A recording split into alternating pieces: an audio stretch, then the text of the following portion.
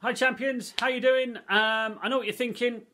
I could do with a haircut. Well, we're still in lockdown, so that's not possible.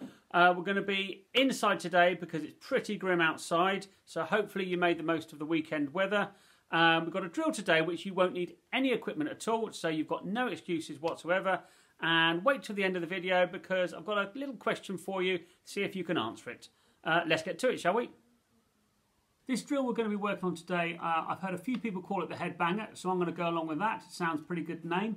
And what we're going to do, just put your arms across towards your shoulders, cross them over, and we're literally just going to allow your head to just pop against the wall, keeping the posture you're in. And what that will allow you to do as you go through these movements will get you to feeling of turning without shifting your head or coming up and down. So we're going to pop our head against there, arms across our chest here, and get this feeling of turning on the way back. You can feel yourself, so your weight is evenly balanced, but your head's slightly further forward, but it gets this feeling of not moving. And as we turn through, we're obviously going to come out of our swing there. So it'll be back and through from that position there. You'll see other people, maybe someone like juniors, who tend to do this when they swing the club. They bring their head off the wall there because they want to get back onto it, trying to gain a bit more power. That's pretty common with the juniors and the lighter people who want to get a bit more distance through it. So, head against the wall, arms across your shoulders, back, through, and pull out of the shot. So that's today's video tip for you. It's a fairly straightforward one, the Headbanger. Head against the wall, get yourself turning. It helps you with your spine angle. As I said, the only time you come off the wall is when you come into your full finish, chest facing your target, or what would be your target, right knee under your body, right heel raised, if you're right-handed.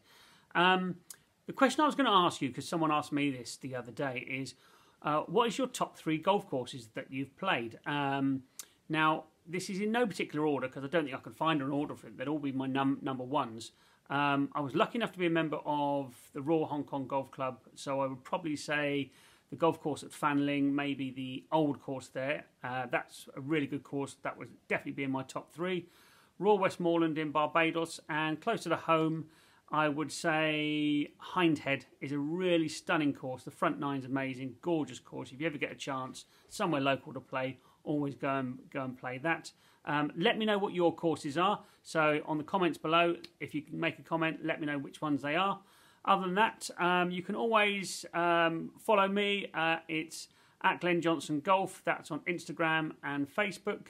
If you like the videos, give them a thumbs up and subscribe to my channel if you like the videos as well.